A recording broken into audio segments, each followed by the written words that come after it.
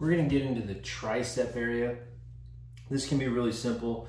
We can either do it while we're sitting down. We can place the Pso Rite onto our thigh, or we can place it onto a bench. We can place it onto a countertop if we are standing up and obviously sitting down.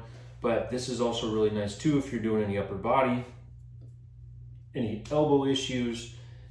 The tricep could be an issue. It's the back of the arm right here.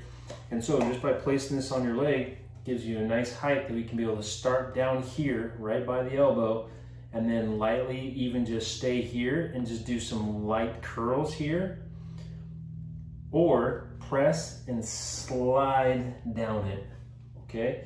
Now we can do this in different positions, either with our elbow at more of a 90 degrees, it's not completely here, because this is more of a stretch position, which can still be effective, but it's more effective if your muscle's more relaxed.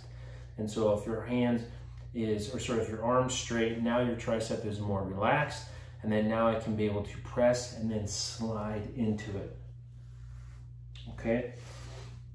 I can work on the upper part as well. I can also put it at an angle here. I can work, this is a different surface area, so this will feel different. This is more like a scraping feeling, but this can also be able to get up a little bit higher into that tricep and then be able to do some more of a curl action, this active release, all right?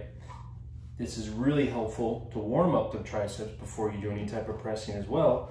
So try this. This is very nice, very effective.